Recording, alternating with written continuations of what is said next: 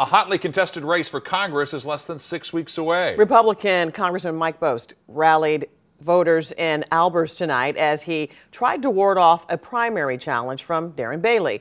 Our political editor Mark Maxwell has been covering this contest very closely. Mark. That's right. Tonight we saw Mike Bost play to his strengths. The Marine veteran on stage at a VFW Hall with two Texas Republicans highlighting the border and immigration. And you could start to tell that Darren Bailey's negative attacks were getting under his skin.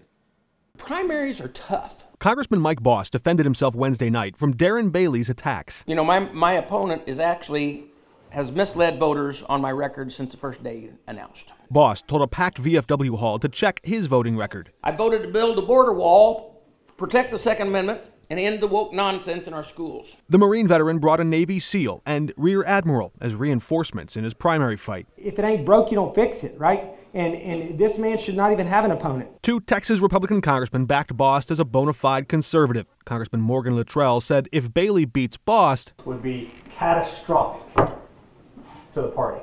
Former President Trump's physician and initial pick to lead the VA, Ronnie Jackson, criticized Freedom Caucus member Matt Gaetz, who's backing Bailey. And it's easy to get up there and and be part of the no caucus that says no to everything. Where does the race go from here? I don't want to go negative on my opponent. I don't.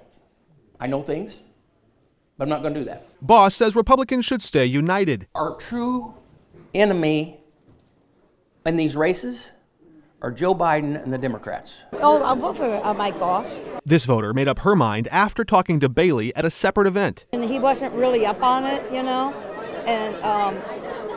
I don't know. He's been more an Illinois politician. I think he's a fine gentleman, but he doesn't have the experience and the knowledge of the bureaucracy, especially the Veterans Administration, that Mike has. Retired Air Force Lieutenant Colonel Phil Henning feels as the head of the VA committee, Bost has his back. Mike has taken personal charge of the committee, and they have revamped the claim system, and the claim system for disability has been sped up quite a bit in the last 8 years.